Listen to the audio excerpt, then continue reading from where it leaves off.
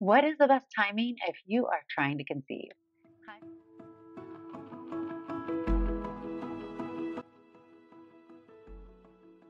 Hi friends. I'm Dr. Natalie Crawford. I'm a board certified OBGYN and REI. So I'm a fertility doctor, and every single day I talk about tips to help you get pregnant, stay pregnant, or understand your body the best.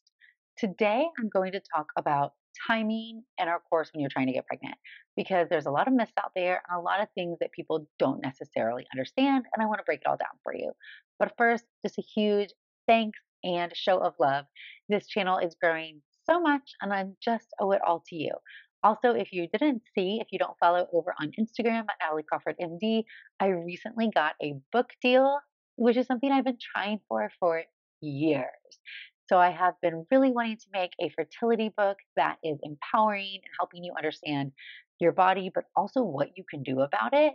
And for so long, I've heard no from so many people. So I'm so excited that Penguin Random House has signed and the book is going to happen. It's called Balancing Act, and I can't wait to share. I will share some of my behind the scenes journey because it's not been linear with you as we keep going. But I just want to say follow along for updates over on IG and here. And just thank you guys for supporting, for following, because that has shown all these big fancy agents and editors that you care about your body and your health and you want to know more. Because for so long, I heard that nobody really cares about their fertility, that it's too scary, too hard of a topic, and you helped prove me right and show them that we do care. So huge thank you. All right, so when it comes to timing intercourse, number one, it doesn't have to be hard. You don't have to do too much. That's really honest. A lot of this depends on what's your normal sex life and what you want to do. So, number one, you need to know when you're ovulating or that you are ovulating. How do you know if you're ovulating? You can tell that you're ovulating because you have a regular, predictable cycles. If your period is coming at a regular, predictable interval, you are ovulating. Okay. So, number one, if you have a regular cycle, you should track it.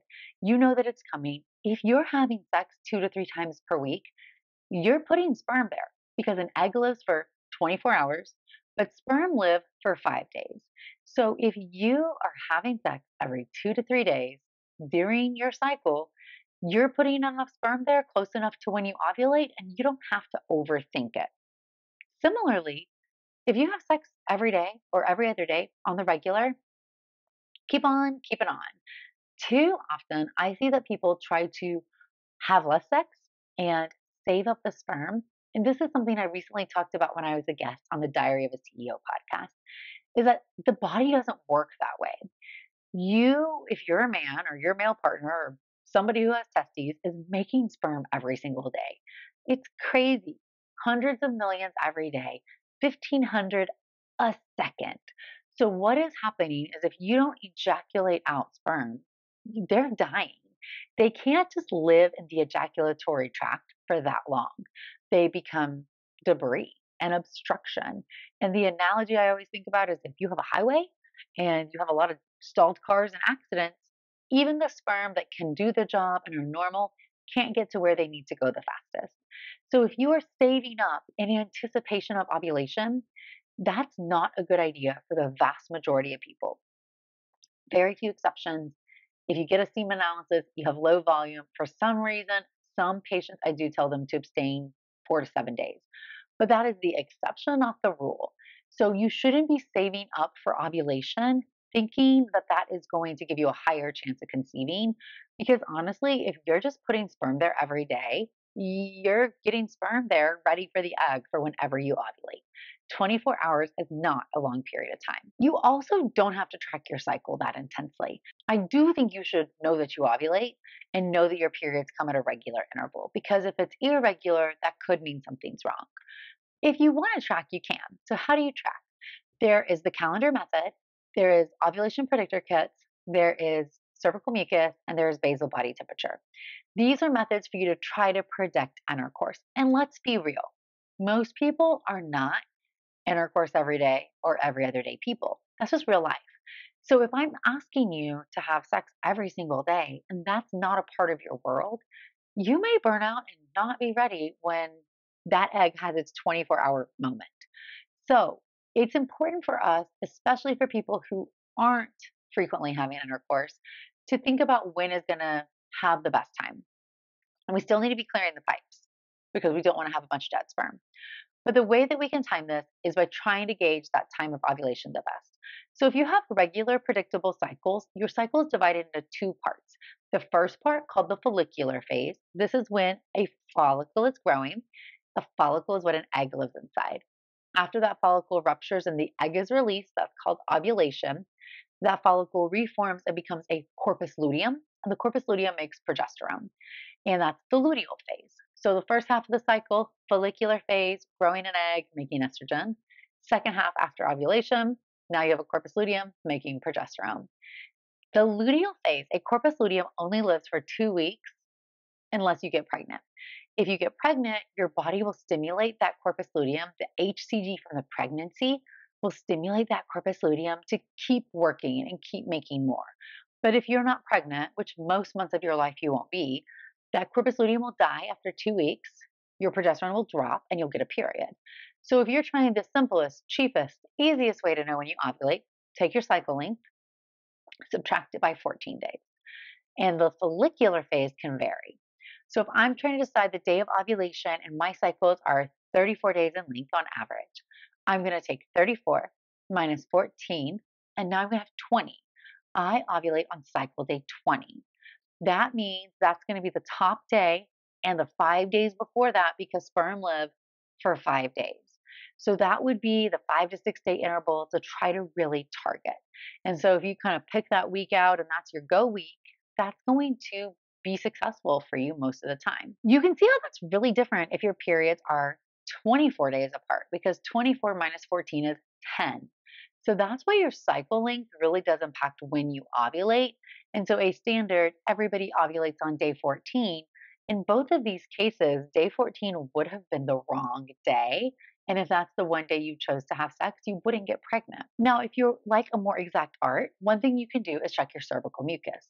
This is also a free method. You can put your fingers inside, pull out cervical mucus, and you have to stretch it between your fingers and see if it's egg white, sticky, stretchy. It is supposed to be that way the day of ovulation.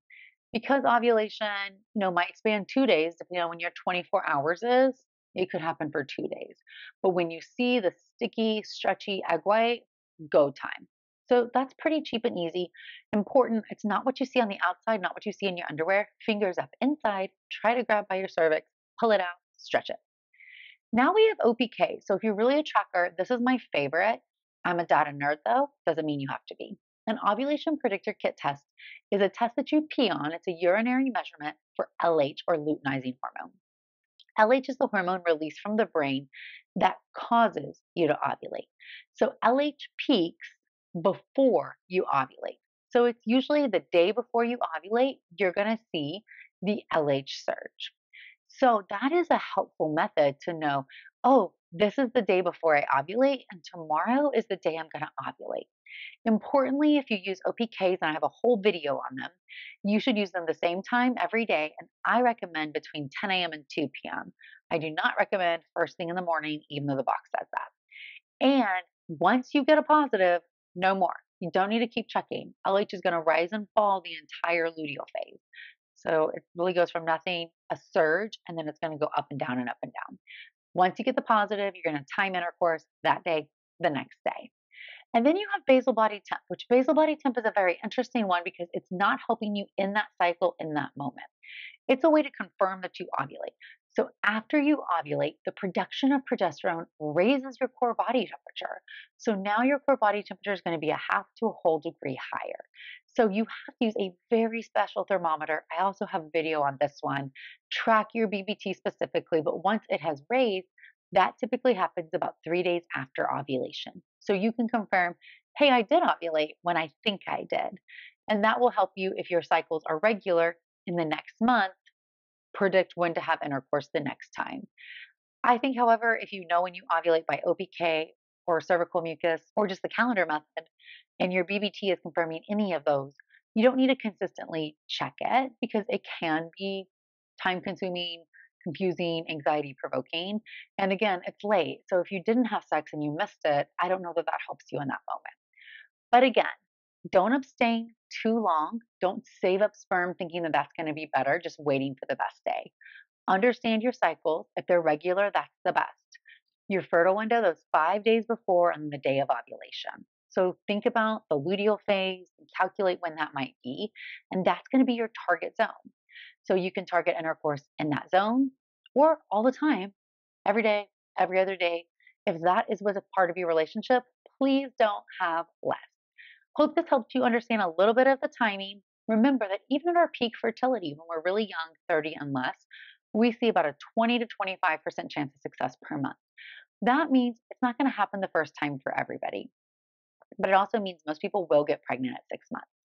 By 1 year of trying, if you are not pregnant and you have regular, predictable cycles, it's important for you to get an evaluation. That is the definition of infertility. We recommend people get an evaluation at 6 months trying if you're age 35, or 0 to 3 months trying if you're 40. That way we can just know problems sooner. Hope this video helped. Ask any questions you have below about trying to get pregnant. As always, you can get more information on the As a Woman podcast or follow along on Instagram at Natalie Crawford MD. Thanks, friends.